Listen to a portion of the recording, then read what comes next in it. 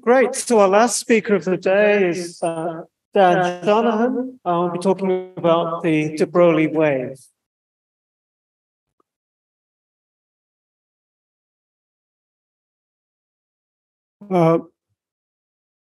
Ladies and gentlemen, hear me all right? Okay. Is that on? Yeah, that's good. Should be fine now. So I'm putting this in my pocket, but you can still hear me. I agree with the last speaker about one thing, and that is that wave mechanics is a mess. The de Broglie wave has a superluminal velocity that becomes infinite as the particle comes to rest.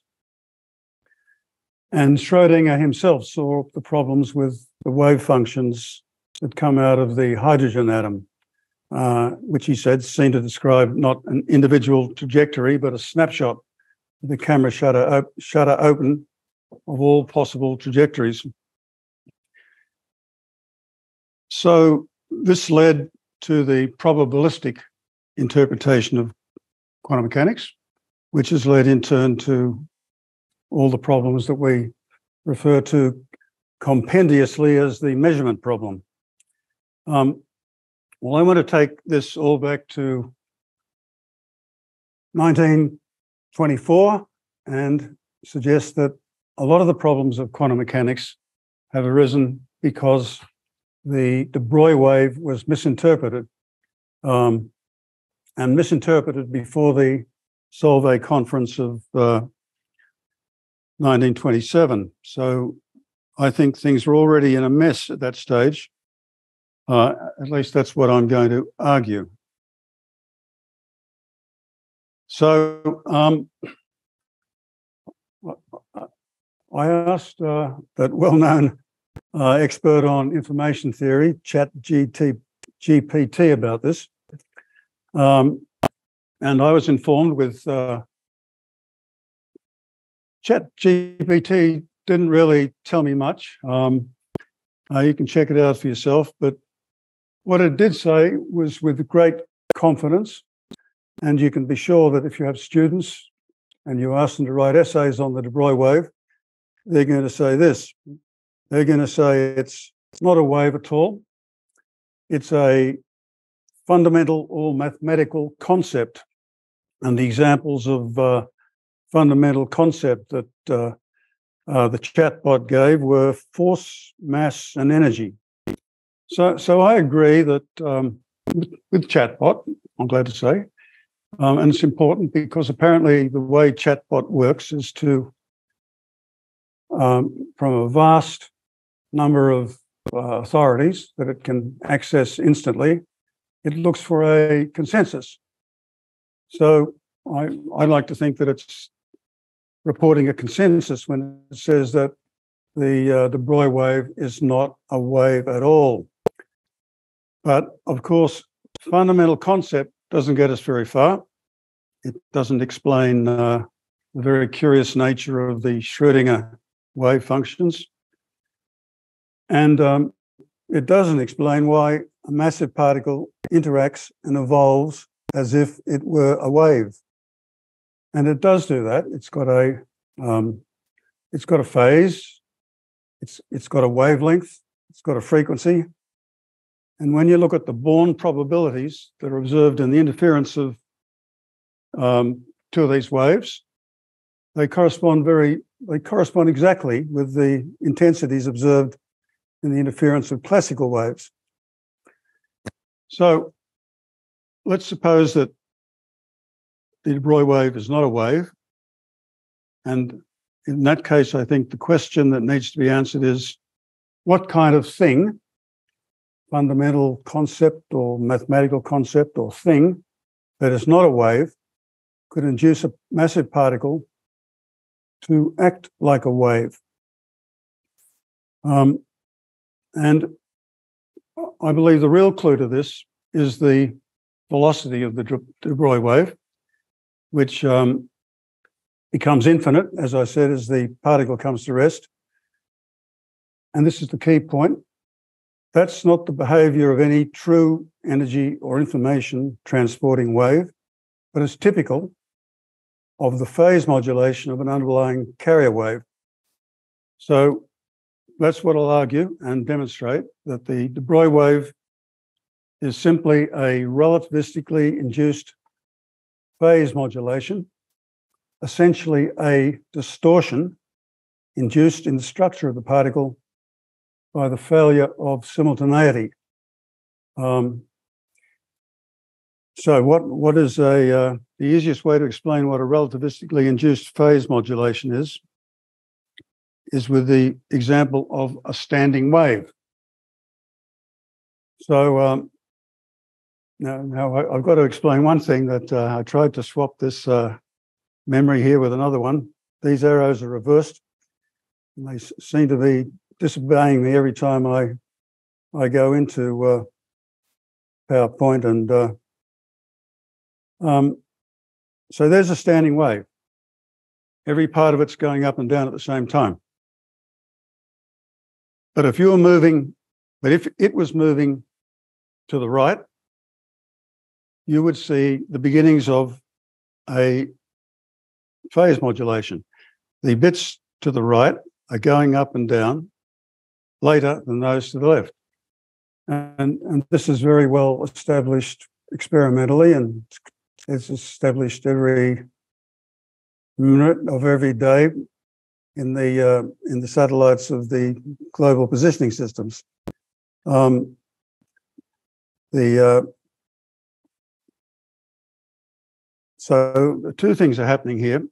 One is that the thing is contracted, and the other is that a phase modulation is beginning, and at sufficiently high velocities, the modulation takes the form of a sinusoidal wave.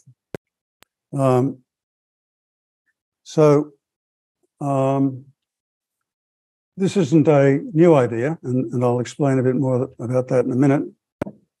But you can already see, I think, and I should also say that this thing here, this sinusoid, is moving with the velocity of the Broglie wave. It has the wavelength of the Broglie wave, and it has the frequency of the Broglie wave. And you should also be able to see a number of other things. First of all, why the velocity becomes infinite when the wave comes to rest in the rest frame of the wave. And that's because the velocity of a phase modulation is the velocity with which phase changes from one point to the next along the wave. And where the phase is the same everywhere, the change is instantaneous and the velocity is infinite. You can also see the role of the wave in interference. When two of these waves, maybe in self-interference or in the interference of two separate particles, you'll observe that interference on a beam splitter, and the wave will present to the beam splitter with the sinusoidal form, in the sinusoidal form. So the interference will depend on whether these sinusoids are in or out of phase with one another. And the other thing that you would see, if this is an explanation of the de Broglie wave, but it's no longer, in this explanation, it's not necessary to have a separate particle and wave, because the wave and particle are ontologically the same thing. The wave is just a distortion in the underlying fabric, underlying structure of the particle. So this immediately precludes a number of explanations of like there are theories in the double solution theory and the pilot wave theory, in which de Broglie tried to construct a particle from superpositions of de Broglie waves. But if this is the answer, if this is the explanation of the de Broglie wave, the particle becomes ontologically prior to the wave, and so that effectively excludes all those other possibilities. It's also it's also theoretically parsimonious because it requires only the Lorentz transformation. It's just a natural effect that occurs as a result of special relativity when you observe a particle from another frame of reference. So that wasn't de Broglie's interpretation of his wave, but it is consistent with the preference that he had, and this lasted many years, for a wave mechanics in which the particle has a defined location and trajectory, as in those theories that I just mentioned. And nor is it a new interpretation. It has it seems to have started with an American professor of physics called Milo Wolf about 30 or 40 years ago. And it has a literature which I've listed in this reference here. But the trouble, and I'll make two arguments in favor of this. So the trouble with this literature is that people who come up with the idea that the de Broglie wave is simply a modulation, they invariably go on to try and construct a theory from this, a theory of the structure of matter. But two problems. One is that these theories usually don't make too much sense, or at least they haven't caught on. And the other problem is that this is really a big job. It's a job for the standard model. And in view of all those unknown parameters in the standard model, we're going to have to wait a while to find out what a particle really is. I'm going to argue that this interpretation precludes any other explanation of the de Broglie wave. And it is also the interpretation that emerges from de Broglie's own thesis of 1924. And that's the first thing I'll discuss, is the thesis. So, excuse me, I'm dry.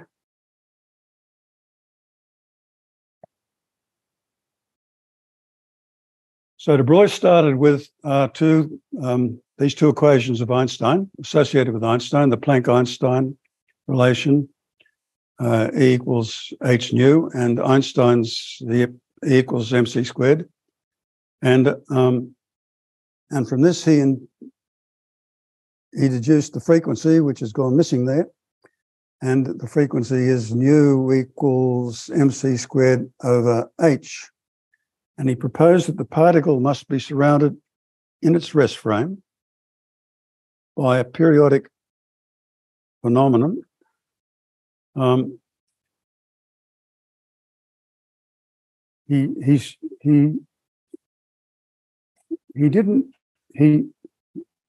big question that arises is that what is this frequency? What is this oscillation? And what he said regarding this is very important.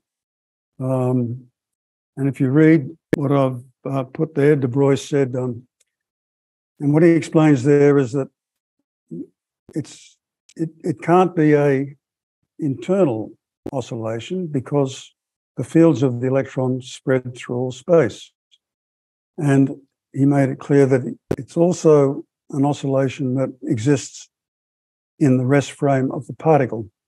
And if you think about it, how can you have a wave, an ordinary wave, that exists in one frame and not another? So he said that, but then he provided no details of his this thing he called a periodic phenomenon.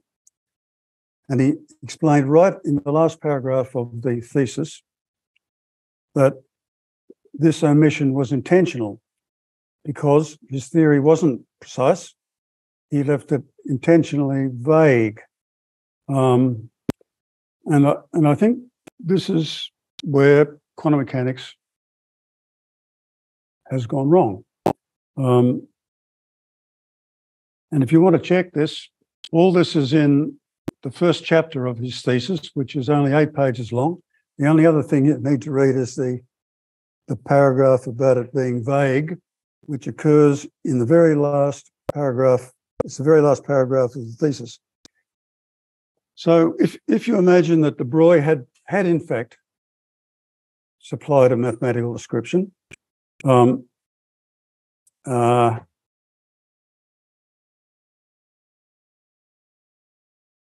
so I've got to explain that this memory stick I'm using is an old one. It was amended twice. Because I didn't have internet, I couldn't put the latest one on. But that periodic phenomenon is followed by it's not followed there, is it? No. It's followed by an exponential e to the minus wt. And back here in the bottom, if you Lorentz transform this, you get this thing followed by the de Broglie wave, e to the I to the wt minus kappa x. So it's a bit embarrassing to say that he noticed it and I haven't got it, but he would have noticed that he had produced the de Broglie wave not as a independent wave, but as a modulation.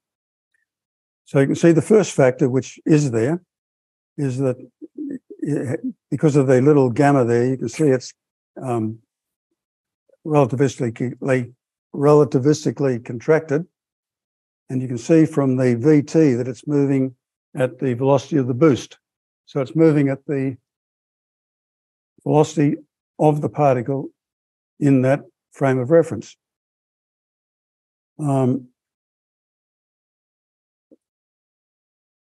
So I would argue that because of the generality of that formula, the Lorentz transformation induces the de Broglie wave in solid matter, whatever the form of that solid matter. However it's formed, no matter what the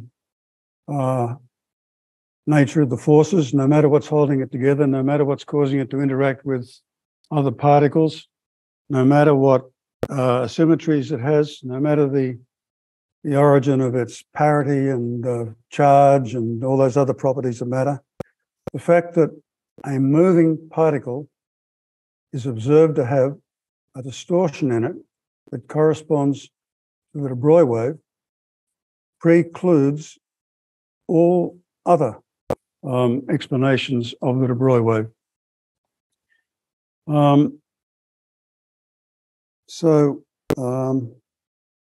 But you can still ask why. Why would the Lorentz transformation induce in solid matter a de Broglie wave? And the answer to that, I think, is that is the combined effect of the Lorentz transformation and the Planck-Einstein relation. The Lorentz transformation implies that the consistory forces of matter, consistory influences of matter, no matter what they are, evolve at the velocity c. And that all other velocities must therefore be compositionally and existentially dependent on c. I mean, there are other velocities, obviously, the velocity of solid matter and the velocity of refracted light, but these must be in some way existentially dependent on c. Well, the Planck-Einstein relation implies that such influences of velocity c must have the characteristic frequency of the particle in question. So I think what all this implies is that a massive particle must be, in some sense, simulate, must act like, or must be a standing wave.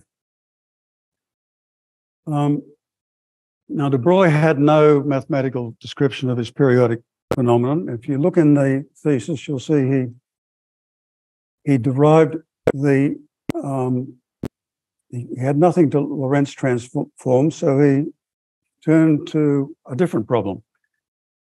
And you really need to read this part of the thesis very carefully, but whereas before he was considering an extended wave, extended periodic phenomenon, he just turns to a single point in that phenomenon and compares the frequency of the stationary particle with that of a moving particle. So what he asks is, what form of wave would remain in phase with a moving and oscillating point?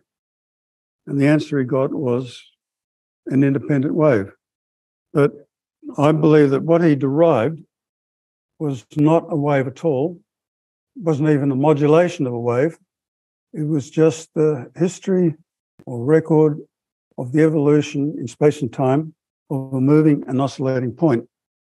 And this is all you need. This is all he needed to explain this is all he needed to explain the trajectories of the Bohr atom. And it's all, for instance, that Feynman needs in his Feynman path integral theory. So de Broglie gave two other examples, two other demonstrations or illustrations of his de Broglie wave. And this one here is an array of springs. And he showed that when it's moving at a relativistic velocity, a sinusoid appears in it. But he did this for the purpose of simply showing that something that evolves at a velocity greater than light need not necessarily be inconsistent with special relativity. But what he also showed, he showed that to that end that this thing is moving at superluminal velocity. You can see it must move at superluminal velocity because when it's stationary, the sinusoid is moving in, the phase is changing instantaneously. But what he's drawn here is what I've drawn here, because he didn't actually put a drawing in his thesis. What I've drawn here is a standing wave, and what this sinusoid is the modulation, phase modulation of a standing wave. So his other demonstration was in Minkowski space-time, and these light blue lines here, these light blue lines are what he called equiphase planes, and they represent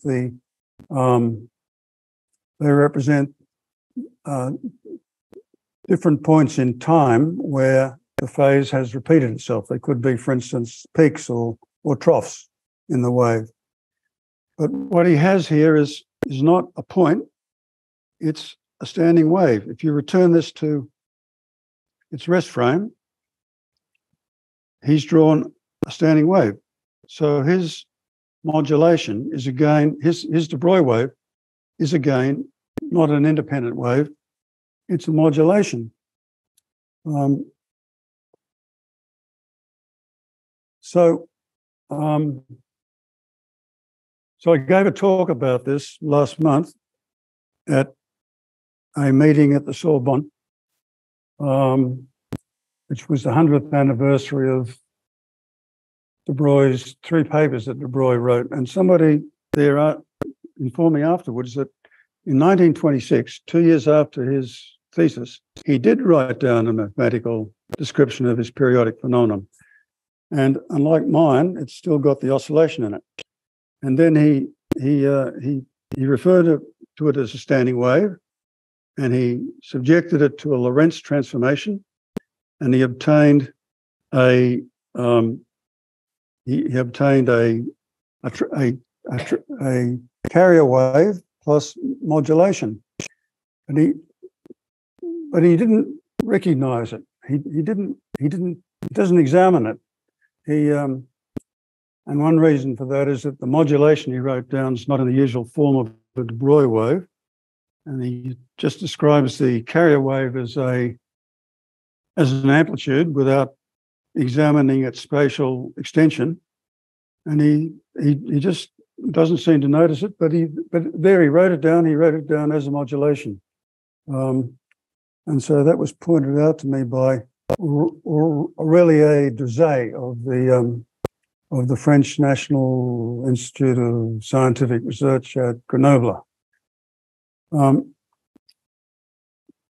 So if the de Broglie wave is only one wave factor in a composite wave, it's only a modulation of something else, you might ask, why should it be so important?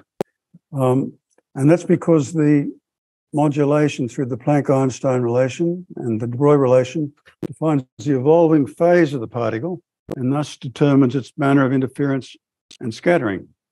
But it's the underlying structure that explains why the modulation exists. And it's the underlying structure that defines a locality and a trajectory for the particle, so this is just a model of a particle. It's a standing wave as de Broglie had, but you can see that, and these straight lines, transverse lines through it, represent the modulation. That's the particle, that's the modulation. So you can see that the full modulated structure locates the particle. Whereas if you just disappear the particle, the carrier wave, the standing wave, all you've got left is the de Broglie wave, and that doesn't locate the particle. So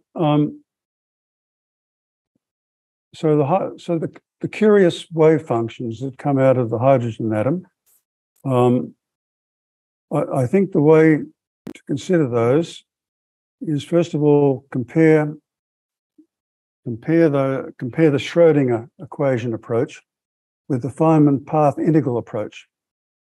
The importance of the Broglie wave is it defines the evolution of phase and along a trajectory. So if you have a trajectory, as you usually have in a Feynman path integral approach, even if he's considering lots of different paths, he's still considering the evolution of phase along those paths.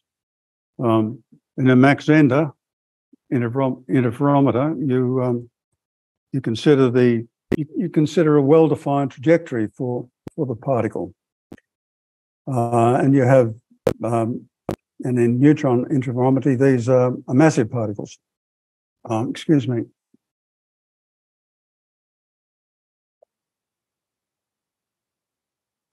But when you solve the Schrödinger equation, there's no trajectory. You have a wave which can fill out the entire domain of the problem, and the result is, I think, the superposition of all possible trajectories noticed by Schrödinger. But I think if you have the mindset that there's no trajectory there and that the whole thing's probabilistic, you won't find a trajectory. But if you take the approach that I'm trying to convince you of, and you see that there could be a particle there, and that the de Broglie wave is simply a modulation of that particle, and look at the way the Schrödinger equation is actually solved.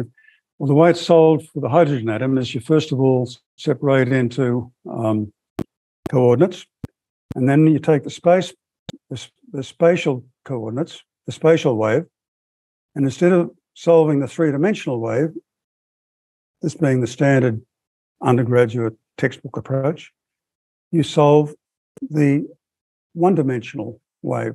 And if it's a if you've got a problem where there's angular momentum, you simply take a equivalent one-dimensional potential as you would in studying gravity, and so you're solving a one-dimensional problem. So you're solving it for a one-dimensional wave, and clues to the existence that there may be physically real trajectories in there are that when you take the second derivative of those waves, you get a wave vector, which is equivalent to a momentum, and you find that in those one-dimensional waves, you have points of inflection, which correspond to 0 points of the momentum, which are turning points. So, and I think this is pretty well known, that there are, in fact, ways of finding well-defined trajectories in the hydrogen atom, and that the only reason that we don't think about that too much is that it's got this probabilistic interpretation. So I've written out here a number of other consequences, which I won't go through. I'll just finish up by saying that I'll just finish up by reminding people of something that they already know, and that is that the people who are the main originators of wave mechanics, who I believe to be Schrödinger and de Broglie and Einstein, never ever were comfortable with the probabilistic interpretation. It was the other lot, the matrix people, Heisenberg and Born and Bohr, who championed the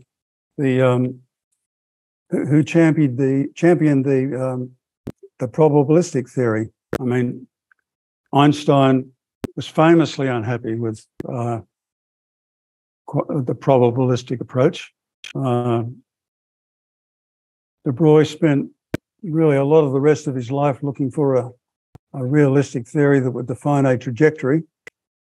And Schrödinger said that if he'd ever heard of quantum jumps, he would never have entered the profession, which he did. I'm happy to say, and that I think is, and there are some references.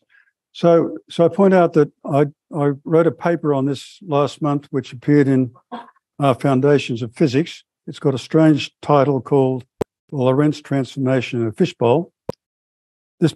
This number 4 here, reverse engineering the de Broglie waves, got a listing of references from people. And the first reference is Wolff. Wolff wrote a lot about this. He wrote a book on it, and he deserved to be listened to, I think. And that's all.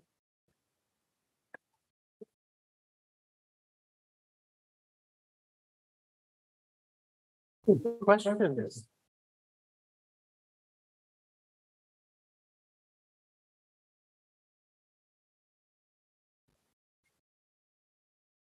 Thanks for the talk. It was interesting. I couldn't follow it in full detail, but there's one question. Do you have a measurement problem in that view of the de Broglie wave? Does it solve the measurement problem? No. But what it does is, I think, what it could have done back in 1926 is create a frame of mind, a mindset in which they would never have accepted the probabilistic interpretation. So the measurement problem. Consider a beam splitter. A beam splitter is three things. First of all, the probabilities that emerge from it are always consistent with some balancing of forces or conservation of some effect in the beam splitter. There's always a scattering of particles in the beam splitter. If the particle went straight through, it wouldn't be a beam splitter. And thirdly, if you insist on conservation of momentum and energy, there's got to be a reaction in the beam splitter to the change in whatever change is occurring in the particle. And if there's that reaction, it's occurring in all the scattering elements. So it's occurring in exactly the same place that the scattering occurs. And therefore the reaction, if it's going to come back and if you ran it in reverse and the particle emerged unchanged, it would have to have the same wave characteristics as the particle. So what you've got is the particle going one way and the reaction of the particle going the other way and emulating a particle in the other path. So, that's how I think that it would explain the measurement problem, because there's nothing to collapse. The two waves would recombine, and depending on whether they recombine with positive constructive interference or the other way, it'll go one way or the other, and there's no collapse. The particle always goes one way. The reaction to the scattering of the particle goes the other way. They combine. Why the particle goes one way or the other is because of equilibrium in the apparatus. If let's say you had a particle,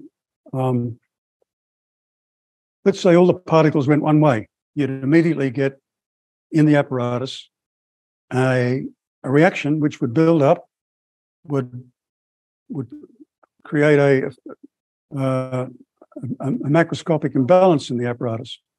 So this would be avoided by a process of equilibrium in the apparatus. So that's my short answer.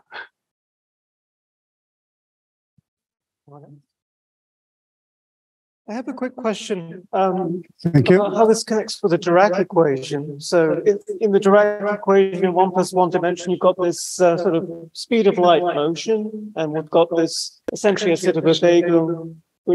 Right. So I'm wondering if you. Here's my modest opinion. Yeah. The Dirac equation was created, as was the Schrödinger equation, as an equation for the de Broglie wave. The only difference is that he introduced by the spinors, like by introducing, well, in the modern way you describe a Dirac equation is by the interaction of two counter-propagating spinors. The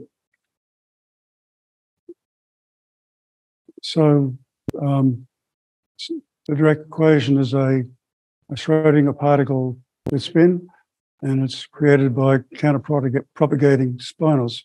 And everything that I just said applies to it in the same way that the same with the Pauli equation and of course the Klein-Gordon equation, which is just the relativistic Schrödinger equation. Just to follow up then, so with the Dirac equation, you get particles, antiparticles, you get. I'm just wondering whether, because there's a lot more stuff that comes out of the Dirac equation. I wondered if you've got any insight into that additional stuff from this point of view. Well, so if you take a realistic view of spin, so what are particles and antiparticles? I don't think they come out of a sea of antiparticles that always exists. They're just particles of opposite parity. So in the Dirac equation, you've got four connected equations, and you can write spin in there. You can write it either as particles and antiparticles, or you can write it as particles going one way or the other way. So, Okay. Yeah. Thank you. Any more questions? Yes. Just to go back to my other questions, let's take a very simple case. We have a single electron, and your reinterpretation of the Dubois wave is still a spread out wave, I assume. So if we want to detect a single electron at a screen, we still see a single spot. How do you make sense of that in your picture?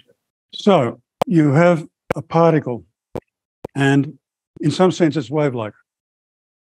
And when it's moving, because of the failure of simultaneity, a sinusoidal effect appears in it. So, the question is spread out wave, but you see a single dot on the screen. The de Broglie wave is coextensive with the particle, or coextensive with the fields of the particle. It emerges from the fields of the particle. It emerges in the fields of the particle. On top of the Broglie. No, you just have a particle. It's just a particle. It's a standing wave. Think of it as a standing wave. Because of the Planck-Einstein relation, it's got a frequency, and because everything under the Lorentz transformation must have offered the velocity c, you think of it as a standing wave composed of things that are evolving at velocity c and have got a frequency omega, where omega is the characteristic frequency of that species of particle. So in that sense, it's spread. The particle is spread. But the de Broglie wave isn't. It's just coextensive with the particle because it's no more than a phase modulation induced in the structure of the particle. In the rest frame of the particle, there's no modulation. But considered from another frame of reference, because of the failure of simultaneity, you get this distortion going through the particle. Is that? I haven't answered your question yet, have I? Okay.